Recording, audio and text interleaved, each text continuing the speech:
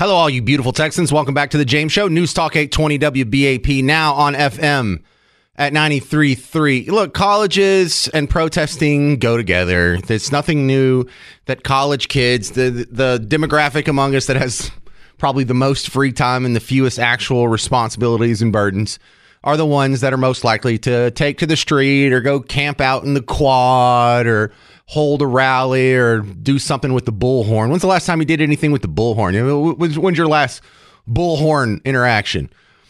Regular practice, though, on college campuses. I got to say, not every college campus, but in light of the tit for tat that has flared up between Israel and its neighbors in the Middle East, some of these protesters have ramped up along with it. And in the last couple of weeks, we've seen a new sort of wellspring in light of the Iranian attack on Israel, the Israel counterstrike against Iran, and we have more people coming out protesting. Well, an encampment has set up in a few campuses, and we were talking about this a little bit yesterday, where you saw some things that, you know, protesting is one thing, but there is such thing as taking it maybe just a little too far.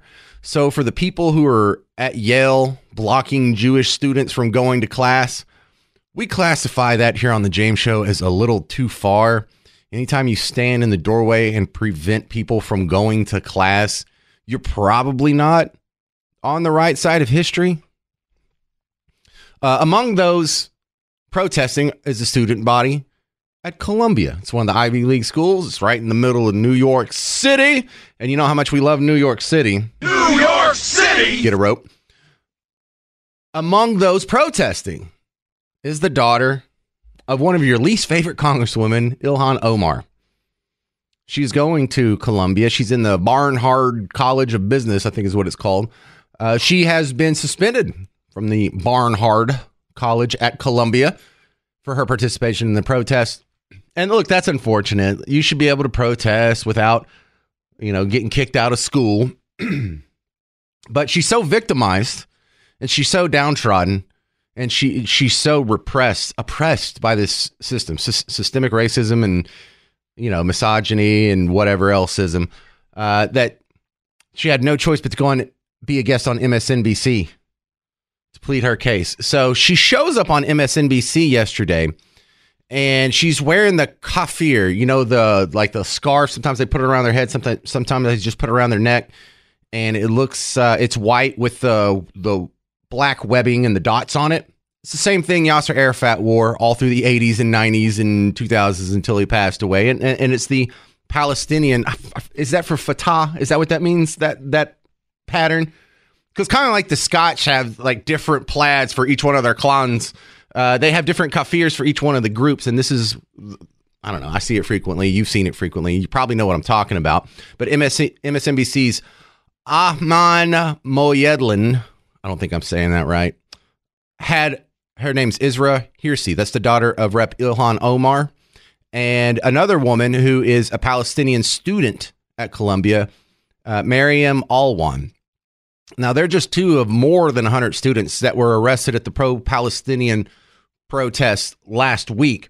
And when you hear it from them, you have a little bit of sympathy for them, because when you're this young, when you're in college, when you're 20 and you come out with the wrong political opinion, it's kind of hard to think, well, you're an idiot. You don't know any better, because they are idiots and they don't know any better. When you were 20, you were an idiot and you didn't know any better. I was an idiot. I didn't know any better. So it's like you don't punish a child for saying a word wrong. He's not supposed to know that. So I have no real complaint that they're winding up on the wrong side. But I do try and listen to it intently, because I just remember my entire college career, if someone had invited me to a protest, and I don't think anyone ever did, I would say, no, I don't think I'm going to do that. No, I'm not going to sleep in the quad. It's almost finals. I got things to do. I would like to go on a date. I've been chatting up Melissa for a few weeks now. I want to see if that goes somewhere. So I don't have the mindset for this. And I admit my faults, try and understand what some of these kids are going through. And sometimes when you talk to these protesters, I get it.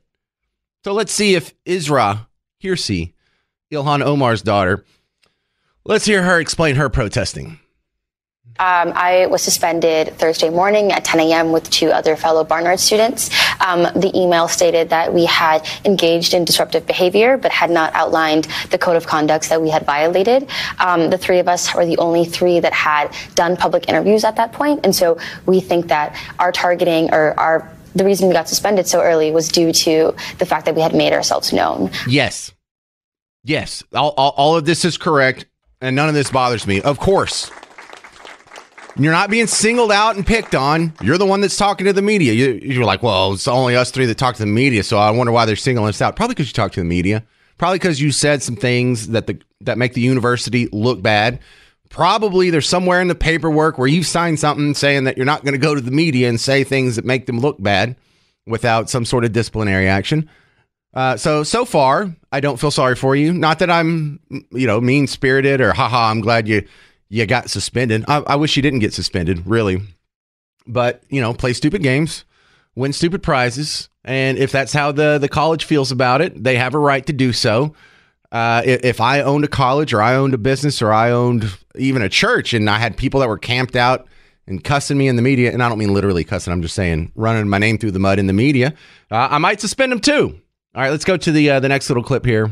Ilhan Omar on MSNBC. And this is great. I'm just setting all this up because in the next segment, we're going to talk to James Varney, who went to Columbia, now works for the Real Clear Politics organization. But the next cut. No, I think that the encampment was honestly one of the beautiful forms of solidarity. We would be singing songs. We had meals together. People prayed together. They held Shabbat yesterday. And it's really just been a very community-centered space. And also because of the fact that it is outside, it hadn't disrupted any classes and had really been a very isolated kind of moment where the zone in which we were actually protesting in is the demonstration zone that we are allowed to technically be able to protest in. And so the school had already placed this spot to be a place that is meant for these kind of actions. Yeah. So they have a special designated place in case you want to go camp out so you don't interrupt people. That all sounds good. I think I like her better than her mom. All right. I saved the best clip for last here. This is the other one from Ilhan Omar's daughter. She was arrested at the Columbia protest last week, and she was a guest on MSNBC to plead her case. Let's see if this wins you over. Are divesting or asking Columbia University to I should set this up better. The host on MSNBC asked, what are your demands at this protest? To divest from all companies that are complicit in genocide and actually have a hand in genocide, as well as transparency of Columbia's investments. These are not public information, as well as amnesty for all students that are actively being repressed and that were also suspended due to these pro-Palestinian protests. All right, I'm all right. Now I'm out. Anyone who calls this a genocide, you're not serious. You're incapable of complex thought, and you're just repeating what someone else said. The Israelis, if they wanted to genocide Gaza, they could do it in about 16 minutes from now. And I've been told my entire adult life that Israel's trying to genocide the Palestinians, but their population's growing. It's exploding. And I see Israel firing missiles on behalf of the defense of Israel more so than the offense against Gaza. When was it Iran firing 200 missiles at Israel, or was it Israel firing 200 missiles at Iran? Anyway, here nor there. The conversation, the ability to have an intelligent debate breaks down when they throw out genocide. Because if they really, really believe that, then they have a fundamental misunderstanding that I don't see. I do not see an attempt of a genocide. Here's what I do see, and let's all be honest about this. Israel wants all that land, and they want it to be Israel. That's why they're putting settlements in, so they can creep up and take a little bit more here and a little bit more there and make the whole idea that we can separate this stuff out into 2 separate states impossible. Israel doesn't want to admit that, or at least their government doesn't want to admit that, and our allies over here don't want to admit that. I'm okay with it. I'm fine. I don't care about a 2-state solution. I don't care if Israel gets the whole thing. But it's silly to say they're genociding the Palestinians. It's silly to say that they're trying to wipe them off the planet because they could. If they wanted to, they could. My next guest, the ADLs will all-day listeners will recognize him because he comes on the show every once in a while to talk politics because he works at the Real Clear outfit. Real Clear Politics, Real Clear Investigations is his bag. But James Varney, I'm not going to ask you about your journalism work today. You are also a graduate of Columbia University. Oh no! So you have some insight on these protests. Did you know Ilhan Omar's daughter got arrested at your alma mater for protesting against Israel last week? I did know that. I think she's actually at Barnard, which is right across the street. Isn't that part of Columbia? That's what I understand. Is that a separate thing? It actually stayed separate. So back when they had the Seven Sisters and Ivy League schools would have a sister school, like Harvard had Radcliffe, Columbia had Barnard. And when Columbia wanted to go co-ed, they wanted to merge with Barnard, but Barnard decided they wanted to stay all female. So Barnard and Columbia are actually separate schools, but it's completely, cross courses. You can take anything at the other. It's kind of the same, but they you've made a crucial mistake here, Varney. You forget that I am just a bumpkin who fell off a hay trailer like a month ago from the middle of nowhere, East Texas. I did not know Ivy League schools all had a sister college. This is news to me. I didn't know about that till 30 seconds ago. Okay, well, they didn't all, but yes, some of them did. So what's Harvard's? Ilhan Omar's daughter is a student at Barnard, which is right across the street literally right across the street from the journalism school where I went at Columbia, and where this tent city that I'm sure a lot of your listeners have seen on TV is erected. All right, tell me about this tent city, because Ilhan Omar's daughter went on MSNBC and it's like, this is a specially designated place where we're allowed to protest and camp out as long as we want.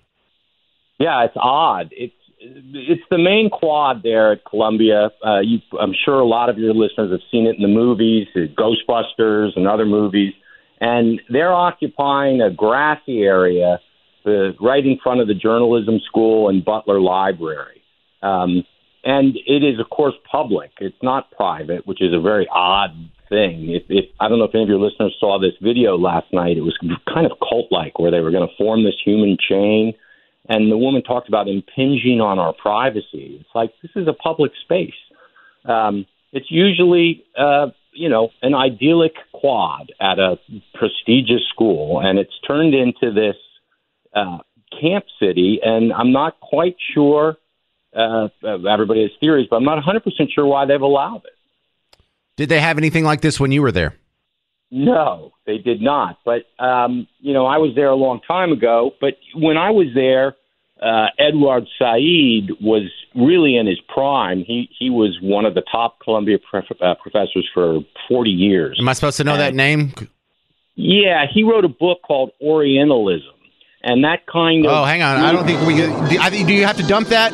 I think you might have to... No, I'm just kidding. You don't have to dump that. It just sounds like a bad word. I'm having fun. Go ahead. Well, that really shifted. He was also an activist, a Palestinian activist, a rock thrower over in Gaza or the West Bank, very down with the revolution. And he really wrenched Middle Eastern studies far left. So Columbia's always had kind of left-wing Middle Eastern studies department going back to when I was there.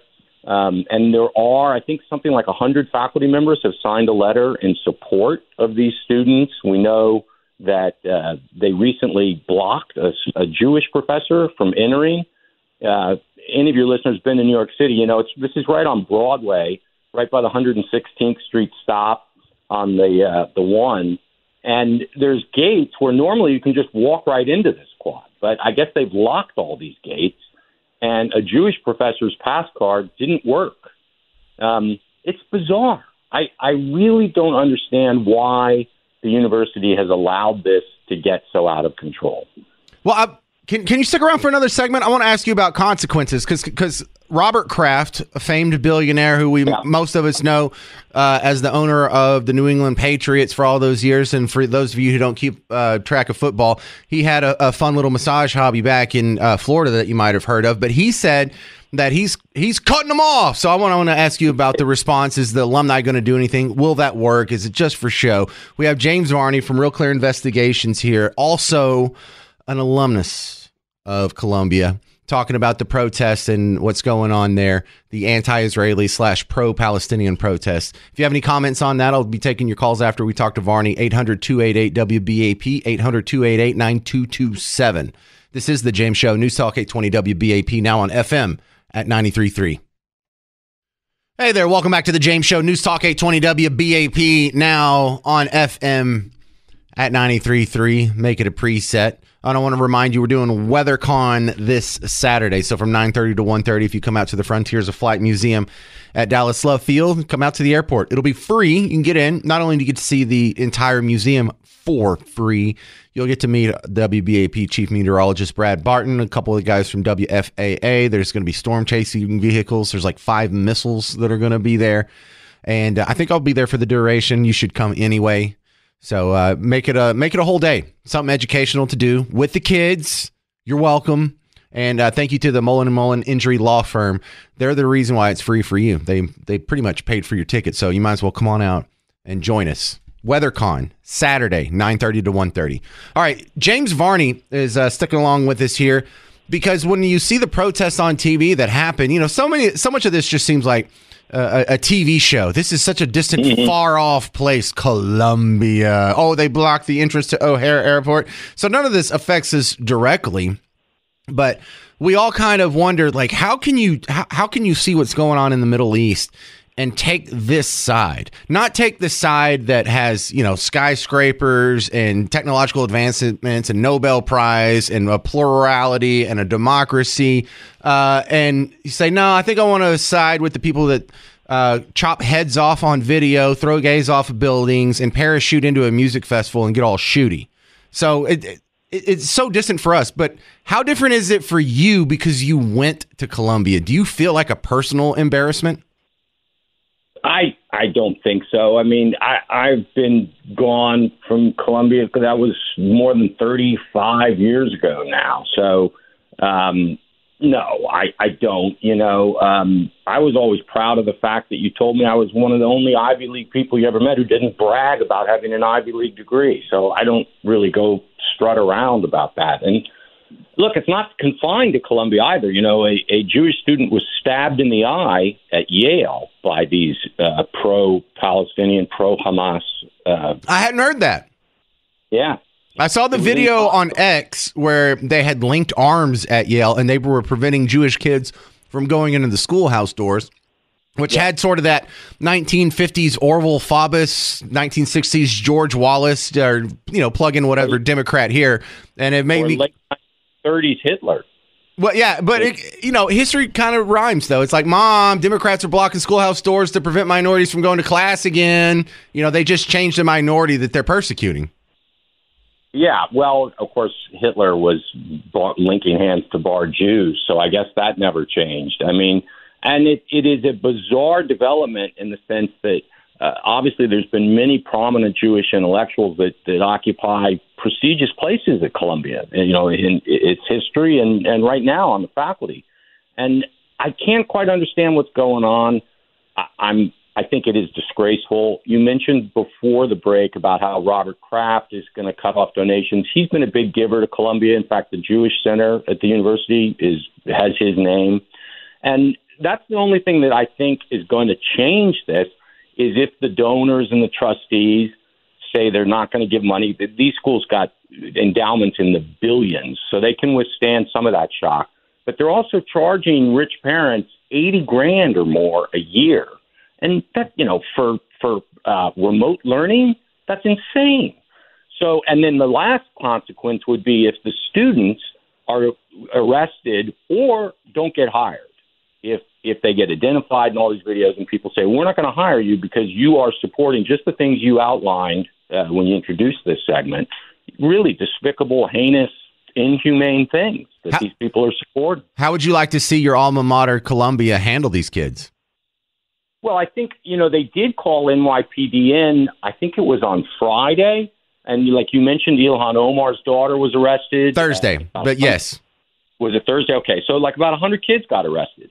And I assumed they were going to sweep it clean and get this under control. But then they locked the gates and they won't let NYPD in. Eric Adams, who is, left-wing mayor of New York, he wants to send NYPD in and clean it up because it's a black eye for the city. As well, Columbia is supposed to be one of the jewels of Manhattan, right? And it looks like a cesspool.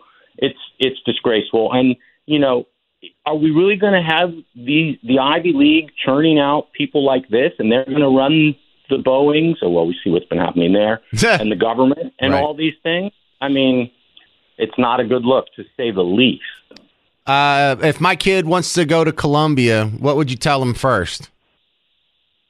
Well, I would tell him it's a great school in a lot of ways. I think there's tremendous advantages and learning experiences. It's in New York City. The faculty, there's some brilliant people there. I mean, it is a great, great school. But I think all of these schools have become so infected by what the root of it is Marxist-Leninist thinking. That's what has infected all of these different departments. And I'm not sure that you get the best value for your money there anymore. I really don't, because it is so expensive. I'm interested to see how the prestige of the Ivy League status is tarnishing, because, you know, it's still held in high regard in many circles in American society.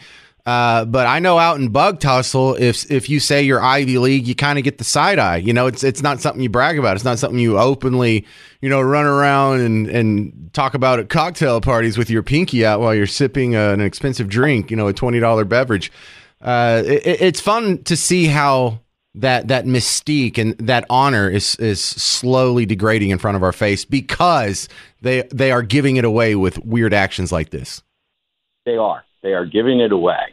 I can tell you that my father, who has audited so many classes at Princeton by now that he almost has a Princeton degree, and he's told me that and he doesn't take labs and things like that, but, you know, lecture courses, he says frequently the girls, the females, will have like J. Crew website and stuff on their laptops because you can see the screens, and the guys will be, you know, playing PGA golf or in-app Madden or whatever.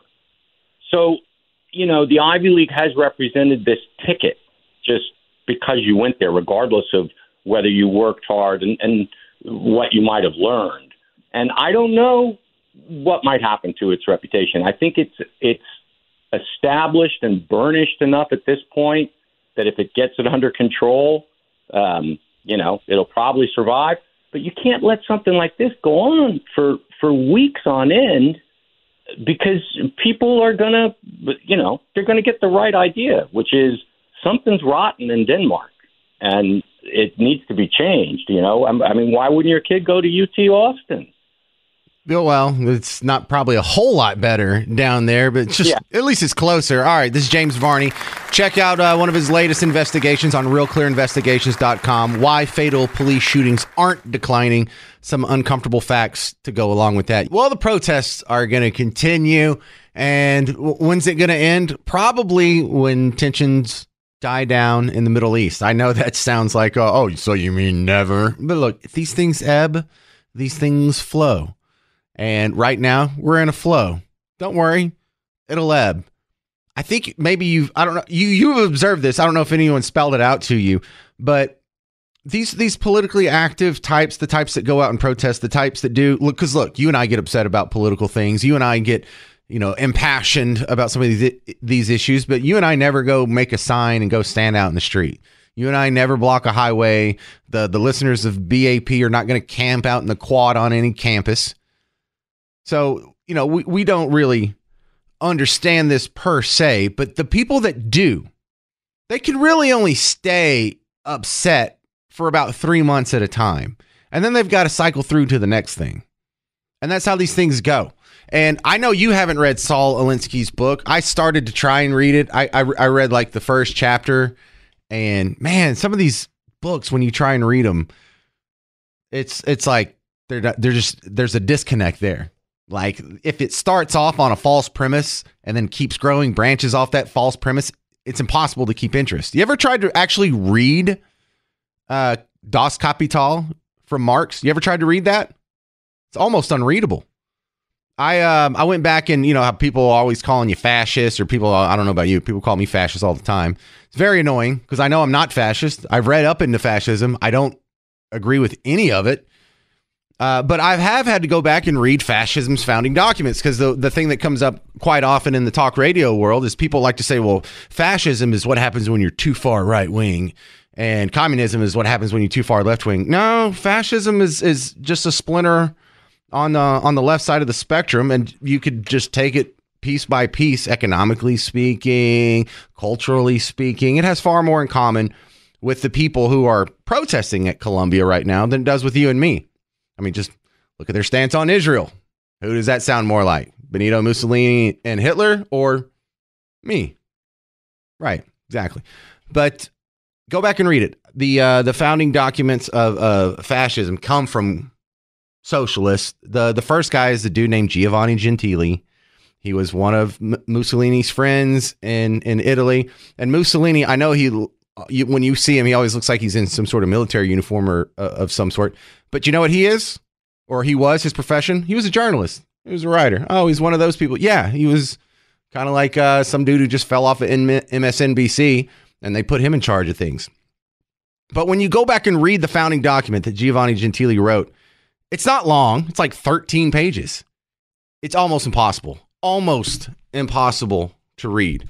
But if you can slog through that, even they will admit that you can only keep these people inflamed about an issue for about 3 months at a time. And so that's why you see it cycle through. That's why we're going to have a complaint that's probably racially oriented between now and the election. How do I know? Well, I don't know, but I've recognized the pattern that these things happen in curious 4-year cycles. How you didn't know what BLM was until like 2012 or so. Then they flared back up in 2016. And then oddly, they had another flare up in 2020. Hell of a coincidence. Amazing. I'm just predicting another one's going to happen between now and then. But they've got to cycle through all these issues. I bet you we have a war on women style issue. Well, it used to be called war on women, and then it was called the Me Too movement. Between them, we had the pink hats. That's the nicer word for it. So don't worry. This will go away, and it will probably go away fairly soon. Probably when they let all the kids out for the summer. That dampens the college protest. But don't worry, this will all cycle away, and then we'll all forget about it, and then we'll talk about it again in about a year. Usually, I did make one false prediction already about what has to happen, the historical echoes that have to happen in this election cycle. I predicted wrongly last year that we would have to see a migrant caravan. I don't think we're going to see that. I think they tried one a few months ago, and it polled so poorly for the people in charge that they're going to drop immigration as much as they can, because now that's a losing issue for them. It was a winning issue when it was kids in cages and tearing families apart. And it polled well for them. Now it doesn't poll well for them. We've seen too much. There's been too much. There's too many negative consequences.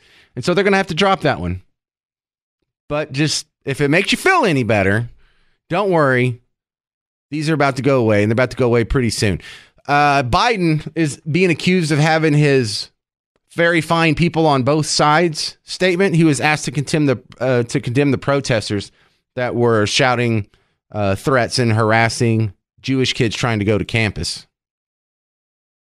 Condemn the anti-Semitic protests on college campuses. I condemn the anti-Semitic protests. That's why I've set up a program to deal with that. I also condemn those who don't understand what's going on with the Palestinians and how they're being. Should the Columbia University president resign? Right this way, Mr. President. I didn't know that. I'll have to find out more about it. Yeah, he was asked, should she resign? He said, I didn't know about that, so he just misunderstood the question. Yes, I condemn the anti-Semitic protesters and the people who don't understand what's going on in Palestine. So he just equated the two. Now, do I think he thinks that they're on equal footing? Absolutely not. Am I going to do the same thing and have like a gotcha moment where, oh, he thinks the terrorists and the Jews are equally bad? No, I'm not. I'm just going to grant them the levity that they didn't grant you when Donald Trump said the very fine comment about the Charlottesville protesters. Because 10 seconds later, he said, I did not mean the Nazis and the white supremacists. They all deserve to be condemned, and I condemn them totally. And then he went back to what he was saying. So just throwing that out there. Food for thought. That's what's being tossed around on Twitter today. So don't get too lathered up about that. Be graceful, even if they don't return the favor. Got any comments on this? 800-288-9227, 800-288-WBAP. I'm James Parker. It's The James Show, News Talk 820, WBAP, now on FM at 93.3.